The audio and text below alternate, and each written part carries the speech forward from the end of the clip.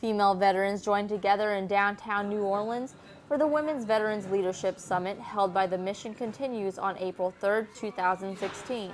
It connects veterans with service projects and allows them to share insights, challenges, and ways to be leaders in the community.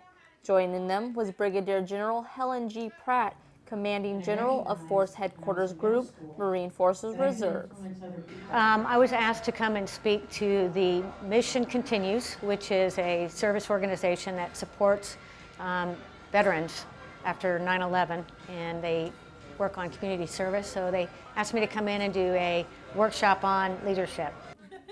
My focus today was on leadership, what it means, what type of leadership characteristics individuals have, what kind of skills they need to have.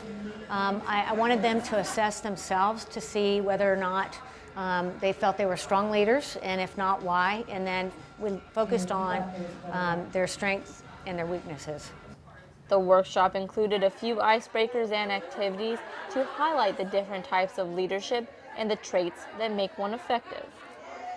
The thing that I wrapped up with is be yourself.